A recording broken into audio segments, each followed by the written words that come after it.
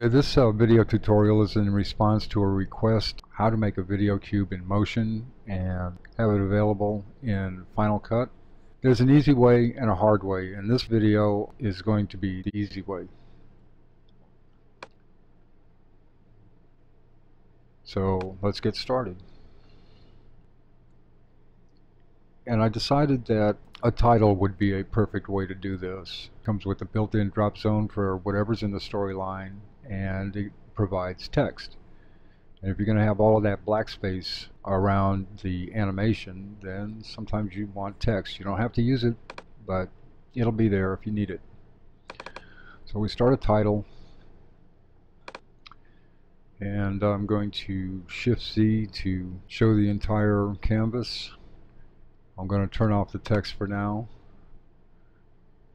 and add a camera. Now all we need to do is mask this into a square. So I'm going to select the title background, select the little mask tool here, go to approximately the center, hold down the Option and Shift key and drag out to the approximate size of the canvas. And I've got a nice perfect square. Now to make sure this fits the 1080 format, I'm actually going to set all of these values manually so they will be as precise as possible, and all of the values that you need are going to be 539.5. So I'm going to start with minus 539.5, and I'm just going to type all of these in. I just tab between the values and start typing.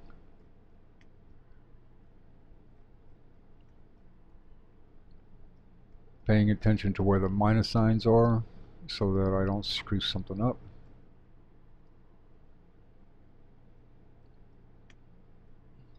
And minus 539.5. Okay.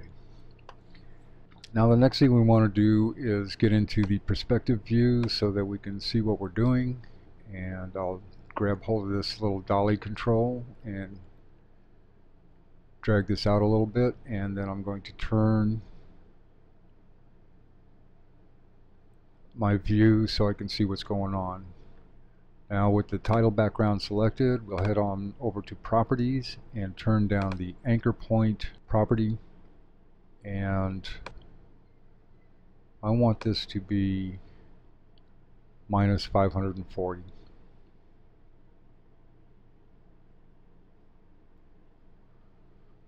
Okay. So now we're half the distance of the height out into space. Now all you need to do is type the K key and create a clone. And then we'll go over into the transform rotation, and we're going to rotate this one minus 90 degrees. And you see that it's rotated. Sometimes you have to type in the value. And you see that it rotates with respect to the anchor point. So now I have two sides of the video that are perfectly aligned. So I'm just going to continue to do this for all 6 sides. The next one, this one will be 180 degrees. And repeat, this one will be 90 degrees.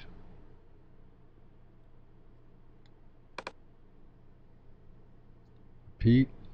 Now I'm going to rotate on the x-axis minus 90 degrees. That'll be the top. And again, I have to type it in. And one more time. And this one will be 90 degrees, X. And it's on the bottom. So now we have our basic video cube. Now for the text, let's go ahead and create a new group. We'll just drag the text up into the group here. We can turn it back on. Let's make this group 2D so that it's always flat with the surface of the canvas in Final Cut. So no matter what angle you're looking at the video cube, the text will always be, conveniently located. So let's go back into the active camera. And no matter where the cube is in space, the text will always be in front of it.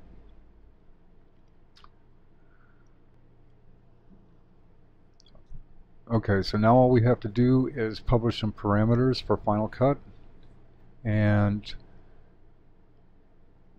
what we're going to do to control all of these layers, let's go back into perspective, is publish the transforms for the group. And we can publish the position and the rotation. And we go into the project properties here, we can see that everything moves together when the group is published. And I'll just reset those. And a fun thing to do for this particular project would be to publish some of these camera parameters. So I'm going to head and publish these.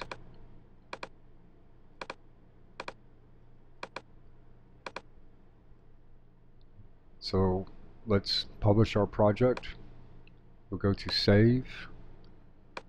I created a category called Video Cubes. It makes it easy to find. We'll just type Simple Video Cube and publish it. Heading on over to Final Cut.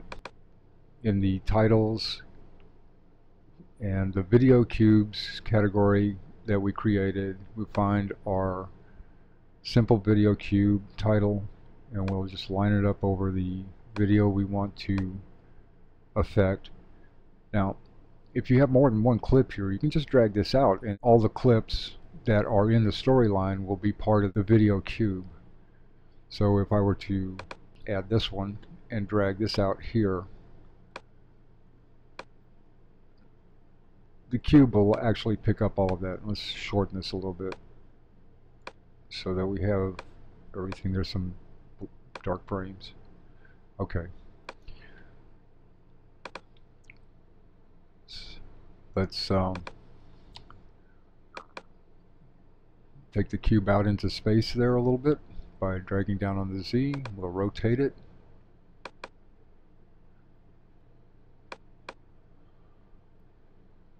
And if we play with the camera controls, we can fade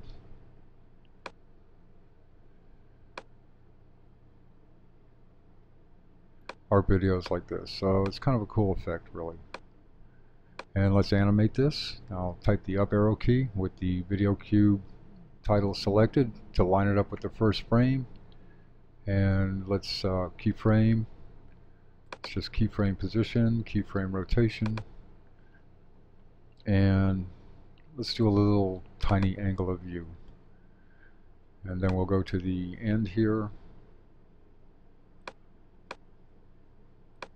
And I want to just go ahead and keyframe all of these again. And let's go back to the beginning. I want to end with this view, so I'll go back to the beginning and we can change the X a little. Let's have it come in from the left. I want to see it a little bit there. Let's start with a up view like that. A little turn and angle of view.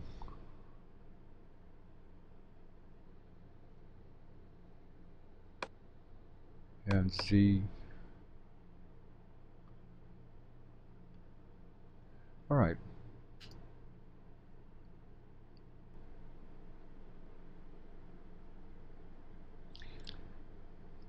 Okay. There you have it. Simple video cube. Animatable, special effects, some fade.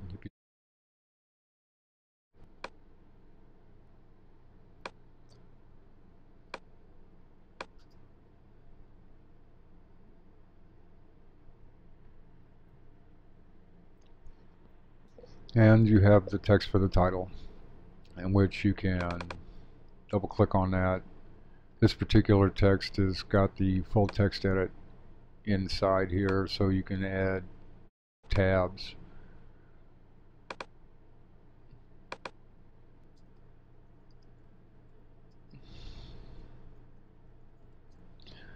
And stuff like that. And you can change this in motion, but that's a tutorial for another day.